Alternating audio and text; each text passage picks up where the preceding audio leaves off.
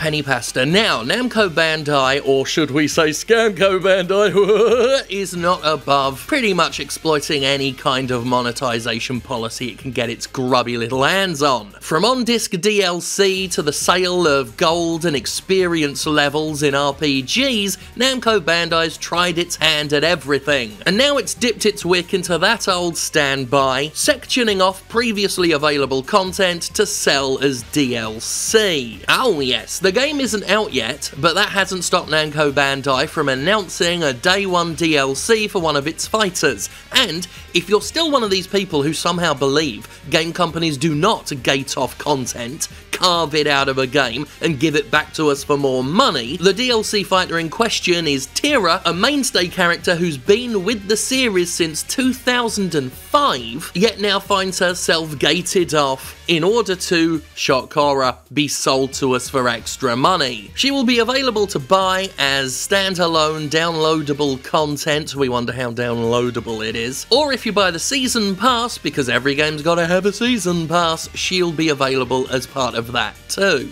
Namco's original announcement of this was a little bit confusing since it made it sound like Tira was available as a pre-order bonus for the season pass. Tira is available as a bonus character in the SoulCalibur VI Season Pass. Pre-order the Season Pass today to receive Tira on day one, as well as 3 additional playable characters and armor packs in the future. Tira will also be available for individual purchase. They later cleared that up by saying Tira will be included in the Season Pass as a bonus character whenever you purchase it, and she will also be available as a day one standalone DLC. She is not a pre-order bonus. Our apologies for the confusion. And really, what state is the game industry in that you have to clarify something like that? I mean, on its own though, still, pre-order the Season Pass today. Pre-order a Season Pass? A Season Pass is a pre-order, and it's already ludicrous because you're pre-ordering DLC that you know nothing about. Pre-order a Season Pass? Are you fucking kidding me? Not that that hasn't been done before, of course. I mean, in pre-order culture, they want you to pre-order everything. They'd have you pre-order your own fucking hair before it grows as a baby, if they could. But I've not talked about it before. I mean, honestly, the game industry, pretty much as I predicted, is taking the piss more and more with season passes. Now that they've become pretty damn normalised, game companies are once again experimenting with what the fuck they can get away with. Can we have multiple season passes in a game?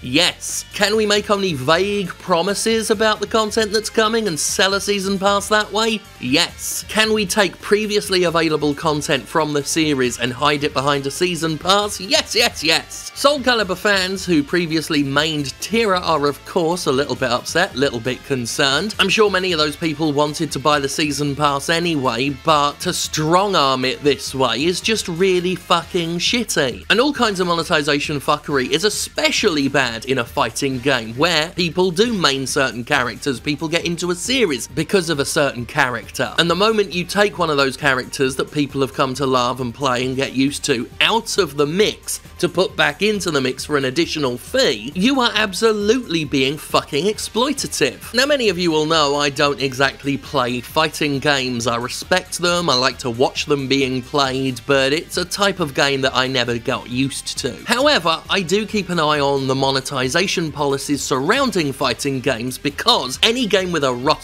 roster-based game series is so ripe for monetization abuse, and we're starting to see it more and more. I may have to do a Jimquisition about that very soon. The way fighting games are designed around a large stable of characters allows publishers to pick and choose what ones are we going to hold to ransom. How many people have enjoyed playing this character, have mained this character, and will be willing to give us a little bit extra, a little bit more money to have that character back. And that's what we're seeing more of now. Publishers with popular fighting game series seeing how far they can push the envelope, because that's what it's all about. It's what it's always been about. How far can we take our bullshit before people get too upset with us. It's the transparency of it all that's so amazing. They're being blatant about it now. They're not even hiding the fact that DLC and season passes are previously available content that's been ripped out and then shoveled back in. I'm beyond even entertaining the argument anymore that that's not what they do. Game publishers have proven time and time again if they can get away with it, they will do it, so people can spare me the justifications nowadays. Namco Bandai is taking the piss simply because it can, and that's why a series mainstay since 2005 is now locked behind a paywall, because of course. Welcome to video games.